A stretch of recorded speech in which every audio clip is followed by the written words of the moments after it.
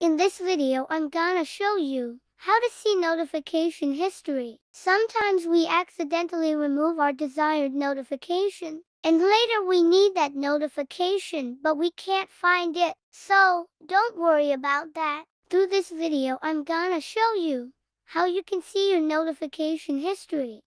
To learn it, watch the full video. First of all, you have to open your mobile settings. Now, scroll down and find out Notifications options, then tap on it. Again, scroll down a little bit, then tap on Advanced Settings.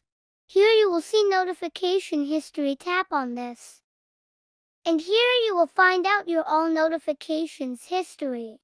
I hope you understand the full process. If you think this video is useful, then don't forget to like this video and subscribe to the channel. And also, if you face any problem, then please comment.